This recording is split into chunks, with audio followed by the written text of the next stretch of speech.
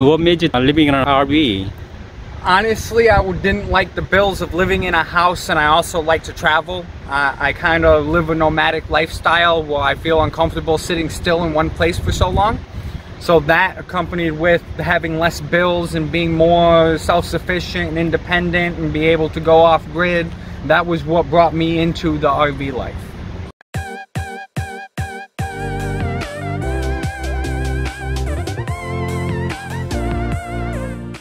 안녕하세요.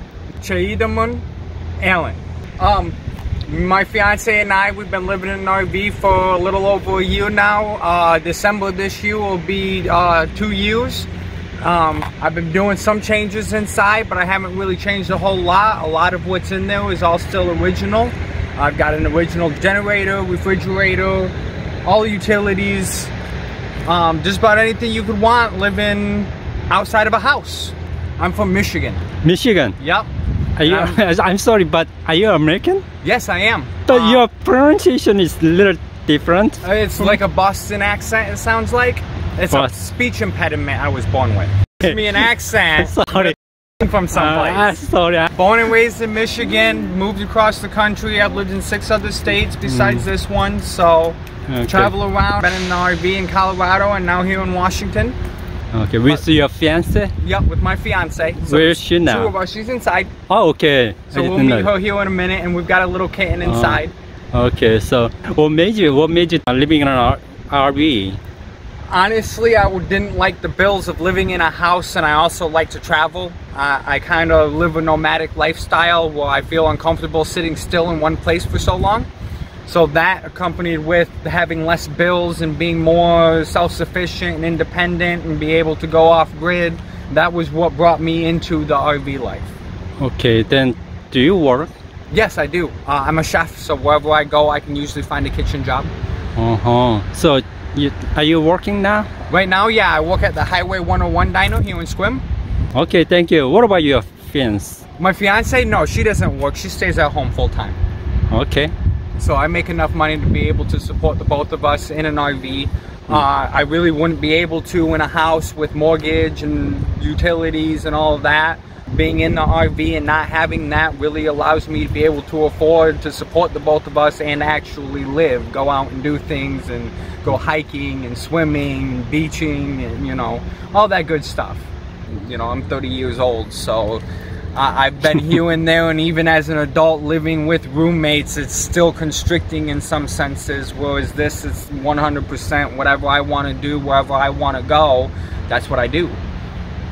RV, it's a 1990, so it's an older one. So I've been working on various projects. I'm remodeling the bathroom right now. When we go inside, you'll see I tore out the tub and I'm building storage in there. I want to build a tow-along that's got a washer, dryer, and a shower in it.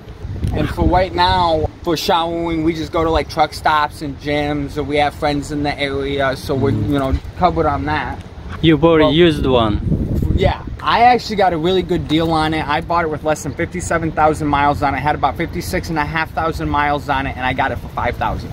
5,000. And I put about 1,000 into it in projects and working on. And no issue with that? No major issues. Leaking, of course, with an older model, the roofs do tend to leak here and there. It's kind of a chasing thing. A leak will pop up and you'll fix it, and a couple months will go by and another leak will pop up and fix it, and eventually I'll have the money and the time to be able to redo the whole roof. That is on my list of projects to do, but aside from that, I haven't really had any issues with it. So right here we have the access for the propane. It's got a 15-gallon propane tank in it. Okay. And that's the refill. That's the original propane tank that was on it when it was built. As far as I'm aware, it hasn't ever been changed out. This is a storage unit, storage cubby. It's got like my jack in it and the rod to switch my awning in and out.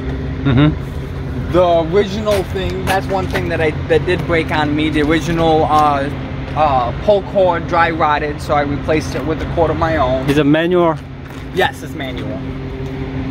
This is another, this actually goes inside. I have a table in here with 2 benches, and this goes into the storage space underneath one of the benches. Okay. So I can put tools and stuff in here, and I can access it from inside or outside. Right here's my fresh water fill. I've got about a 25-gallon thing in here to catch fresh water in my drain. Okay. I ladder to the roof. I don't really have anything significant up there yet. I do want to get solar, but I don't have it at the moment. Run over this way. Here's the access to the fridge. Again, it's the original fridge that was in there. So if I have any problems with the electrical or want to switch it from electric to gas and my button inside doesn't work, I can come out here and do it manually. My Shore plug-in, and that's to plug in and get electricity. Right here is my water heater. It's a gas water heater, but it has an electric starter. Okay. And this is the original water heater that came with it. And that's all you can really see of it. Yep.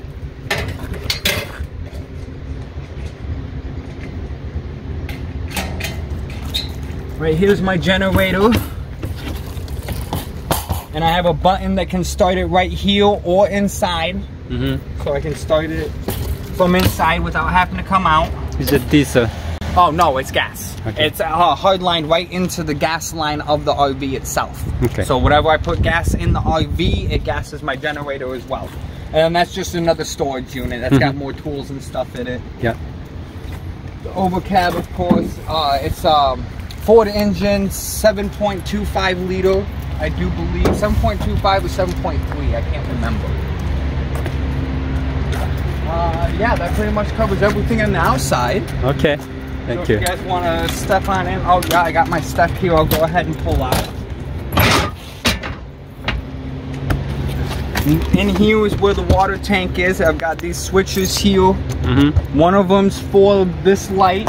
Okay. And the other one is for a light here to be able to see the steps. Yep. And we come in. I've replaced the toilet. That's a brand new toilet, but the sink's original. The sink top, all of that. As you can see, I'm in the process of remodeling. Gonna replace the walls and build a little razor here, and I'm gonna build storage in here. Normally there'd be a shower here, but I'm gonna build a separate shower. So I'm gonna build a separate thing that I'll pull with me, and that'll have my shower, my washer, and my dryer in it. This is my fiance, Lauren. Lauren, is a baby? So Say cute. hi. We just got her a couple of days ago. A friend of ours had a litter, and so cute. Okay, thank so you. yeah, this is our dining room table area. This comes down and becomes a bed. So there's one bed here, and then of course our freezer, fridge, and furnace. Right here's another Stove, oven. Yeah. And then of course storage spaces, dishes and stuff in here. I keep my spices and snacks up there. I don't really run the oven because I use the propane for this burner. So my oven I use as storage. That's all my sweets and candies. Yeah. So if we want something sweet, she's a hardcore sweet tooth. So there's her sweets there, and then I've got my salties up here. So one of y'all is salt and one of y'all is sweet. Huh? Pretty much, yeah. And then we got storage in here is just clothes and stuff. It goes all the way down. And then more clothes over there. Yep, that folds down from a couch into a bed. So there's a second bed. And then there's a third bed up there, and that's the queen size. That's where we usually sleep. And then my battery bank is under here. Where I have my, I actually have 3 batteries under here. I have one battery that's for my, hooked to my fuse box. And then I have 2 other batteries with another inverter on it that powers my TV. And that's pretty much all it powers is my TV and my PlayStation and this fan. People used to come out to here, and it's not enough space. I hit my knee on this all the time. So I shortened it, so now we have this space. Well, that was a good idea. You can't really tell too much. No, not really. I had a big old welt on my knee for the longest time from it. So how long have y'all been together, and where'd y'all meet?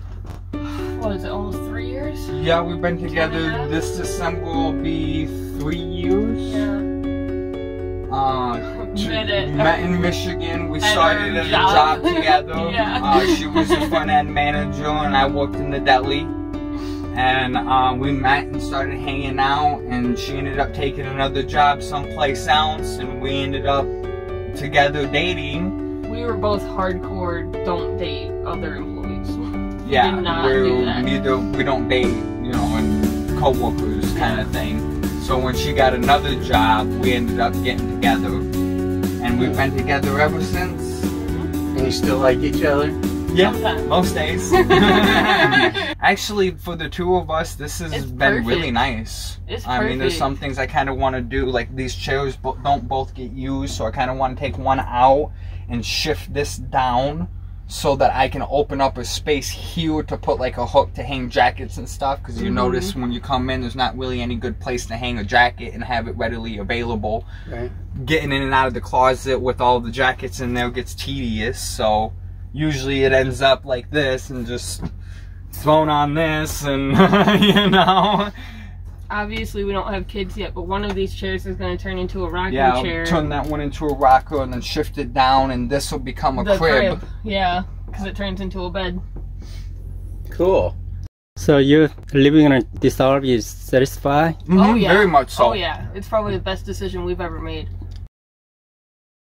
At first, are you willing to buy a new RV or Yeah. house? I think so. I will Yeah. probably go for an RV again over a house. We like being able to travel from place to place. But if you buy a RV, as time goes by, it's depreciating. Yep. But if you buy a house, then it'll go up. I guess Yeah. what I'd have to say to that is the thing with value is sentimental value never depreciates.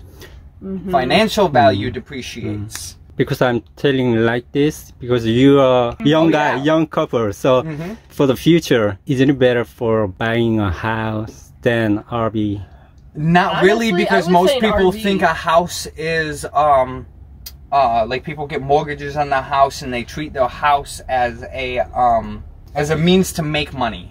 Yeah. Oh, yeah, And it's there you not go. Like an it's investment. Yeah. Yeah, but instead of most people think that they can use their house's value or the value of the house to increase their money, but it doesn't work like that. Houses are cost. And with an RV, You have once less you get bills. situated, you don't have that cost. Not only that, but you have the fear if you have a mortgage, that bank can take your house. If you buy an RV outright, nobody can take that from you. Right. We don't have to worry, like we own it outright. We're not making payments on them. We don't There's have to worry nobody who's about- gonna come and repo it Yeah, from us. It's all anything like 100% in my name. So it feels more secure. Oh Yes. yeah. Yes. And the Even fact if- that if something happens in town or we run into like people we don't get along with, we can pick up and move just like that. You know, something You can happens. have new neighbors all the Right. time. Right, exactly. After you have babies, then you can change the big RV. Yep. Mm-hmm. Fifth year. Yep. I think you Need do it? what you got to do, right? Oh yeah. Yeah. Oh yeah. I But mean, you could that's see having a definitely- child in here, and Oh, if yeah, it didn't easily. work, you would do something We can get different. into something Yep. bigger or get into a house or something, absolutely. But I Easily. think we'd be just fine. I know plenty of other Sure. people who have 2 and 3 kids and a pit bull in an RV this size. Sure. I think So- the biggest thing that helps if we do have a kid is the fact that that turns into a bed and we can easily make it into a crib. Yep. And if you get a big house and you're miserable, what does it really help? Right. Exactly. You're stuck. Right. If you're not happy in life, it really doesn't matter. Exactly. And that's another thing back to what I was talking about, sentimental value. An RV, it has the stability, but it also has the capability of making memories that you can't make in a house. Just a different lifestyle. Yeah. Oh, yeah. Like nomad. No matter what. Yup. Wonderful. Okay, thank you so much, Absolutely, Alan, thank you. today showing your beautiful lake and share your story. Sure, yeah, sure. for sure. Okay. Thank you so much for Thank you. having us on your channel. Have a great one. How do you say bye? 안녕히 계세요. One more time. 안녕히 계세요. 안녕히 계세요. 계세요. Yeah. 안녕. Thank you. Absolutely. You have a great day.